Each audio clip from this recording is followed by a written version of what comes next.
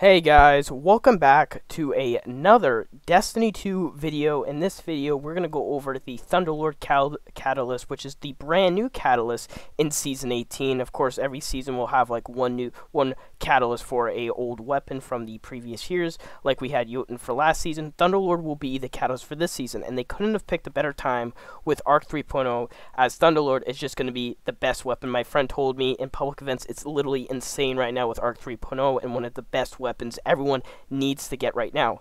Now there is a bundle going on. I forgot the name of it. Apparently there will be a free bundle for people who just play the game, who are just joining in, and that will get you Thunderlord for free. So just be aware, if you don't have Thunderlord, there's some bundles that will be going out for this free week for any of the expansions that are now free, and there's going to be an awesome pack. So be aware that Thunderlord will be a weapon you're probably going to see with a lot of new Guardians that are joining the game.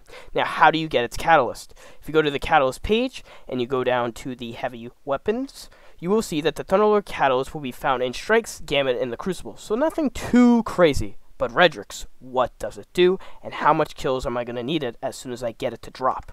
Well, unlike GG, as we see, you're going to need to kill 500 more enemies with this weapon as soon as you get the catalyst to drop from Gambit, Strikes, and the Crucible. As soon as you get those 500 kills, you will have the Thunderlord Catalyst. And this is what it does.